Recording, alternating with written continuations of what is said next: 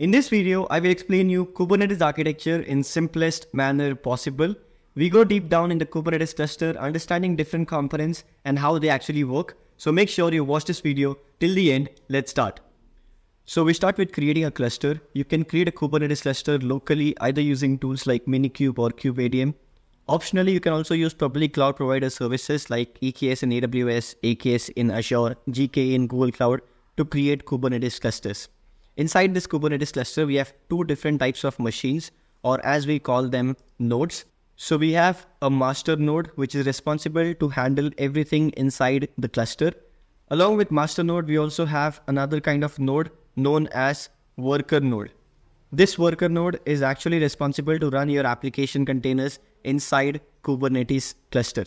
So you have master node that is going to handle everything inside the cluster.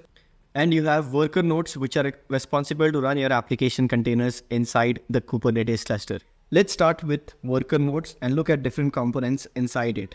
As we all know, worker nodes are responsible to run application containers, and they run these application containers inside something known as pods. Pods are smallest deployable units in the Kubernetes cluster, and the pod can hold one or more containers. A single worker node can have more than one pod, or it can have a single pod as well. So these containers are actually running inside a Kubernetes object known as pods. To deploy and manage pods inside this worker node, we have an agent named as kubelet. This kubelet agent is running on all worker nodes, and it gets information from the master node to decide where should be the pod running and how to manage it. Along with this, for a worker machine to create and manage containers, we need to have a container runtime interface or a software like Docker. So a worker machine will also contain CRI or container runtime interface such as Docker here. Other options are containerd, Rocket, etc., which is supported by Kubernetes as well. Also, to enable communication between these two pods, or to make these pods or application accessible to the end users, we have another networking component in the worker node, which is known as kube-proxy. Kube-proxy is used for pod-to-pod communication, also for load balancing, service proxy, and to make your application accessible to the end users. So these are different components inside the worker nodes. You have kube-proxy for pod-to-pod communication and to expose your application. You have container runtime interface to create and delete containers.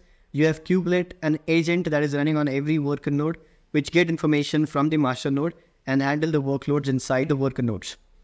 Along with this, you can have more add-ons or plugins that you install on your worker nodes, but these are all the important components inside your worker nodes. Now that we have understood the different components inside worker nodes and how they actually work, let's look at the different components inside master node. So master node or control plane has four very important components that are responsible to manage everything inside the cluster. The first component is the Kube API Server. This Kube API Server is like an entry point for everything you do inside the cluster. So let's say you are a DevOps engineer and you want to create a new pod, or maybe delete a pod, or just get the status. If you want to do anything inside the cluster, you will have to talk to the Kube API Server. So you can talk to Kube API Server either by running commands using kubectl command line tool, either using Kubernetes dashboard, or maybe using SDKs or anything. So you will talk to the Kube API Server. Kube API Server will validate if the request is okay, if the user is authenticated or not, and if it works, then it will get the information from the other components and provide it to the end user or to the DevOps engineer here. So API Server is like an entry point which validates the request and also authenticates the user. Next masternode component is the scheduler. Scheduler is used to assign pods to the worker nodes.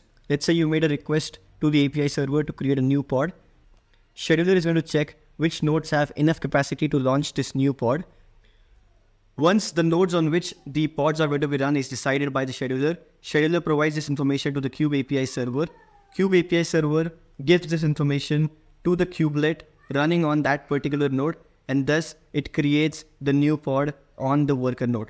So scheduler is used to assign pods on the nodes based on resource capacity or all the manifest files that you have defined for your cluster. Now what if there's an issue inside the cluster, or one of these pods shows an error or gets deleted? That's when the next Kubernetes master node components comes into play. So next Kubernetes component is the controller manager.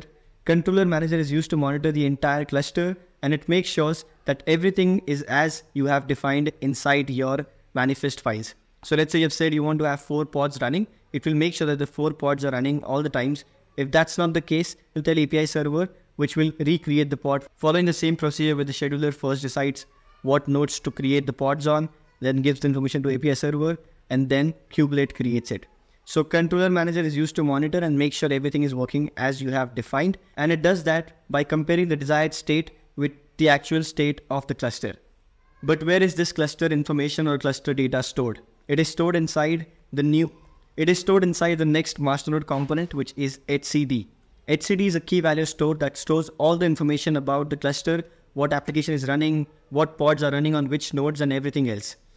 One thing to note is etcd can only talk to the Kube API server. So if you want to get any information from the etcd, it has to be through the Kube API server. So you can see Kube API server is like a center of communication for every component inside the master node, as well as to the kubelet, which is running on the worker node. So this is the Kubernetes architecture. We have master node and the worker node. Master node is responsible for handling workloads inside the cluster. Worker nodes are actually running the application workloads here. Inside worker node, we have the pods, which is the smallest unit responsible to run the application container. We have kubelet, an agent, which is going to run on all the worker nodes and also responsible to create pods.